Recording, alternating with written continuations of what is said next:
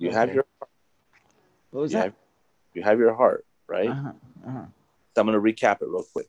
Okay. So if you get a little chunk of your heart and you blow it up, Uh-huh. it's a bunch of heart cells, a bunch of myocytes that are hooked up together.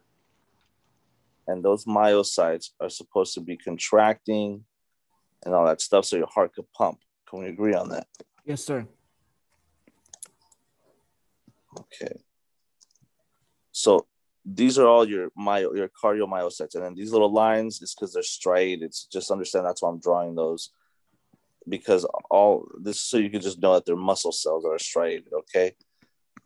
That's not something that you really need to know, but just understand that's what I'm doing. That's what those lines represent, in case you're wondering what the hell they mean. The little circle in the middle is the nucleus. Okay. And the nucleus, of course, is the brain of all cells that allow it to perform its function. So when we are breathing, when we have when the coronary arteries are doing what they're supposed to be doing and they're patent, what they're doing is they're sending blood supply, healthy blood supply, these RBCs, right? All these little circles represent RBCs, and they're taking their oxygen and they're bringing it inside of all the cells. So all the cells can function just fine. Does that make sense, man? For those red blood cells, those ones in the tube will go to the... Yeah, the blood cells, they pass through, they dump oxygen inside the cells. So that the heart can constrict and... Contract. Okay. Contract. Let me write it right here. So the heart can contract, meaning so it could pump. And so the heart can send blood to all over the body. But right now the issue is, I want to describe to you or explain to you how the heart muscle receives its energy. And it receives it by transportation of oxygen that the red blood cells carry out. Red blood cells transport oxygen everywhere. But right now I'm talking about how they're supposed to transport blood to the heart muscles, the cardiomyocytes. Does that make sense? Correct. And so when you have a person that has a poor diet, when their diet's high in cholesterol, high in fat, this is what ends up happening. You develop all this plaque buildup inside the blood vessel wall, and that restricts the flow of blood. That decreases patency. Does that make sense? This happened to my uncle back home in Fiji. So damn. So he had to go to India to get the surgery. So, okay, good. So you understand that, right? Uh-huh. So when there's, and by the way, this plaque buildup is known as atherosclerosis. And that's for the plaque inside those vessels? That's the plaque buildup inside the blood vessels, yeah. You also have something called arteriosclerosis, and that's the hardening of the arteries caused by the plaque. Hardening the plaque, that's yellow turned hard, or is that the vessel? Yeah, because the yellow is fat. When it's solid inside the blood vessels, it makes the blood vessels hard, and that causes hypertension because the blood vessels are supposed to be elastic. They're supposed to stretch out. But with all that plaque buildup, with all that atherosclerosis, the blood vessels get really hard. They develop arteriosclerosis. Okay. Does that make sense, man? Yes, sir. So in the beginning is the arteriosclerosis. Yeah, atherosclerosis. You don't have to really, don't break your head over this. Just be able to recognize the words athero and arteriosclerosis as a consequence of a lot of plaque. The plaque. Yes. Okay. So let's review a couple of things. So far, I need you to understand that the coronary arteries supply oxygen to cardiomyocytes. What are cardiomyocytes, bro? Those were heart muscle cells. Good. Now, because of some issues like atherosclerosis and arteriosclerosis, it decreased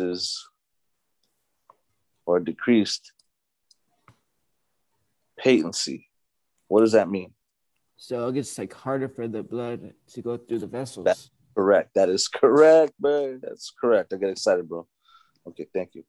Yeah, that limits the blood supply to the heart, right? So what ends up happening because of that is they'll have what we call ischemia. What does ischemia mean? Ischemia? Uh-huh.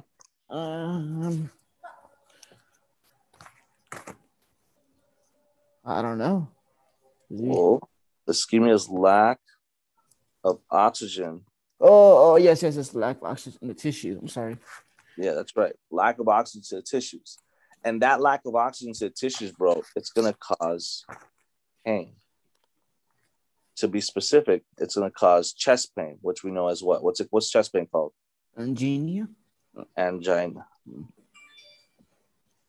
Angina. Does that make sense, bro? Yes, sir. And understand this is what happens when you have a diet that's high in cholesterol, high in fried foods, and all the stuff that we love that tastes really good. It's bad for us because it contributes to this whole atherosclerosis. That's the problem. So it causes ischemia because the blood can't get to the heart cells. When the blood's pumping this way, you see how the space is very limited. So it can't really get to the heart muscles, and the heart muscles are deprived of oxygen. They become ischemic, and that causes chest pain or angina. So if the coronary artery, the vein. Arteries, not veins, arteries. Artery, okay. If those get filled up with that plaque, and it starts to like give it like more energy for the blood to push. There's like and then I lost my train of thought. Continue. I'm sorry. Yeah. Continue. Oh, okay. So no, what you were saying was correct, man. If that plaque buildup increases, if you continue to you know who Lloyd Banks is? Lloyd Banks? No. Sorry. Bro, you gotta listen to Lloyd Banks, man. You gotta listen to Lloyd Banks. I only listen to NCLEX. Sorry. Lloyd Banks, well, he's from G Unit. You don't remember Lloyd Banks? Nah, man, I'm sorry. Okay, so look. He has a rap song where he's dissing Fat Joe. Okay. I think it's Fat Joe. He says, I thought about getting the fat N-word clapped. Mm-hmm. What does clap mean? Like beaten up or like shot or something. Yeah. I thought about getting the fat getting clapped. But why when he's one McDonald's or one cheeseburger, I forgot what he says, away from a heart attack? What does that mean, man? Because the burger is full of fat and like the cholesterol. Absolutely, my friend. Absolutely. Like stop his so he heart. said, yeah, man. Lloyd Banks was dissing Fat Joe, and he's like, I thought about getting that fat and clap, but why when he's a cheeseburger away from a heart attack? So it's that's like hard. It's hard. It's hard, right? That's hard. So my point is this: you have to understand that the cheeseburger contains a lot of cholesterol. That cholesterol contributes to atherosclerosis, which makes the blood vessels very hard. Arteriosclerosis. When the blood vessels get hard, that's a problem because now the blood cannot pass through seamless, meaning that it's very difficult for the blood to pass on through because the blood vessels, they're supposed to push the blood through, they're supposed to be elastic. They're supposed to expand and recoil and contract. But right now that's not happening. So when that happens, the clog with the plaque, like the surgery is the only way to like bypass it, or like you can do it through diet. You have to eliminate a lot of cholesterol from your diet. Not a lot, like all of it. But then you also said that it also gets sticking up with the chlorosis. Say that again. So the first one is the atherosclerosis. Atherosclerosis, and then the second one is the atherosclerosis. Arteriosclerosis. What was that one more time? Arteriosclerosis. Arteriosclerosis. Okay.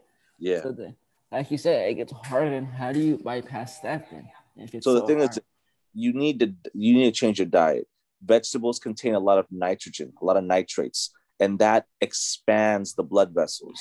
So we have to limit the cholesterol intake and increase foods that will remove the plaque buildup from the blood vessels, like good fat, like avocados, chia seeds, things like that. However, that takes a long time, bro. How many people do you know that they're going to change the way that they eat? None. They go No. back to So eating vaccine.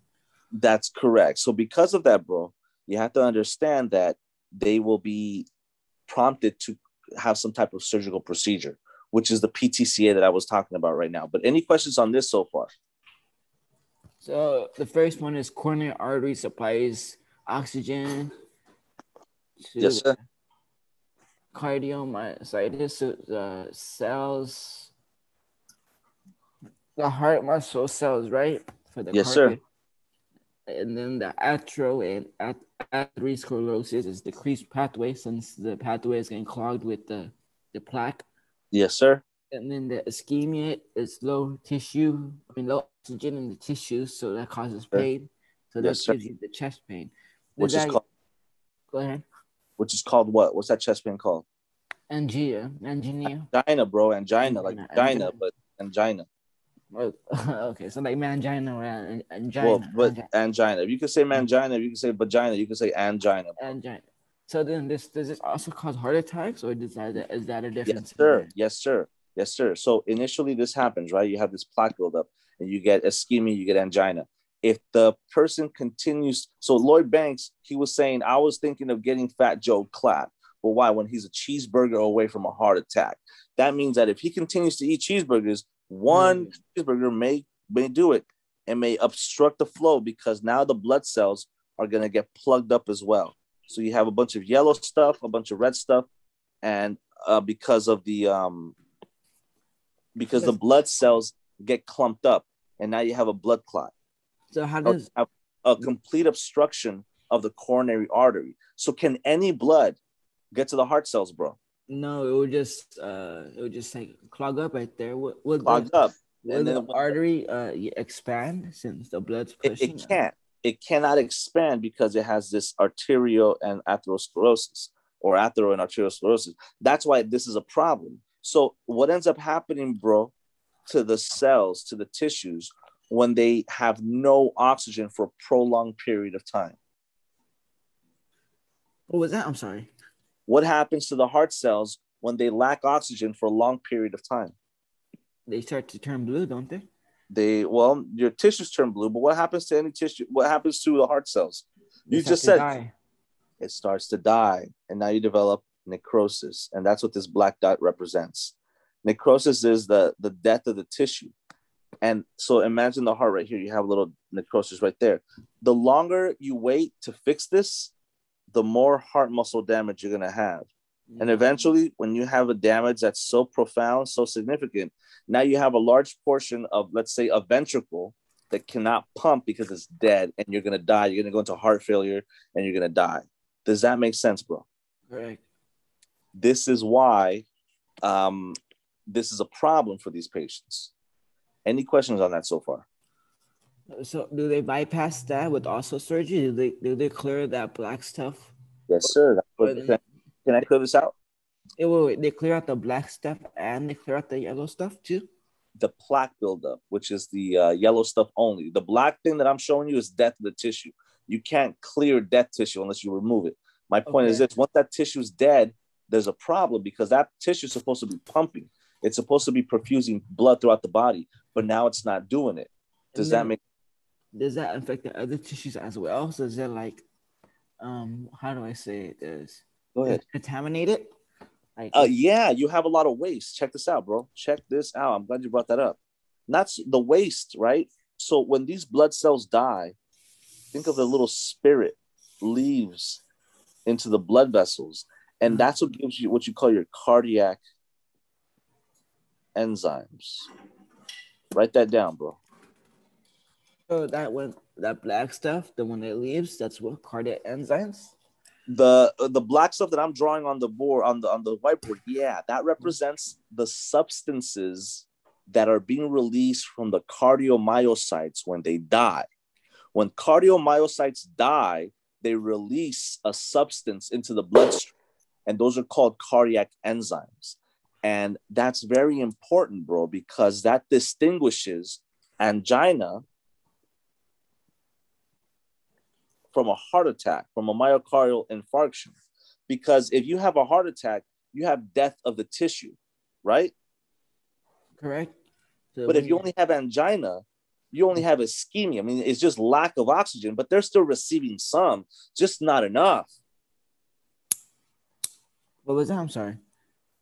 When the patient has angina, they're just deprived of oxygen. They're having ischemia, but the tissue's not dead yet. There's no necrosis yet because they're still receiving some type of blood. But as the oxygen, some type of oxygen in the blood. But as the issue gets worse, as the cardiac demand increases, let me write that down right here.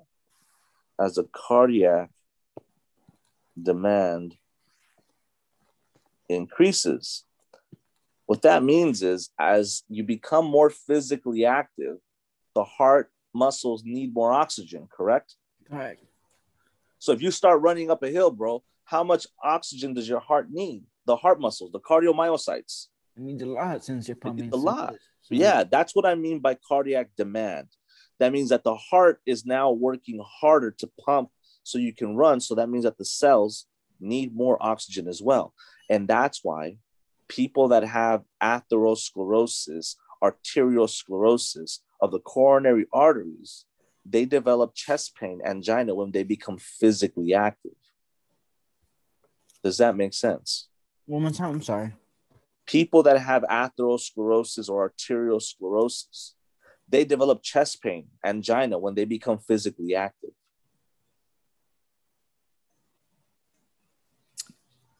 So people that already have the plaque inside their blood, the vessels, coronary artery. Yeah. So and then what has happened after? Well, when you become physically active, like you said, your uncle, right? Your uncle was back in Fiji, and then he went to India to get the surgery, right? Yeah. So what happened with your uncle was that every time he became physically active, what did his heart muscles need more of?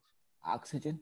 That's right. But because you had this problem of atherosclerosis, arteriosclerosis, both of those issues, right? Can the blood vessels, can the coronary arteries deliver enough blood supply to the heart muscles, to the cardiomyocytes? No, it's blocked. That's right. And so what happens when you don't have enough blood to the tissues?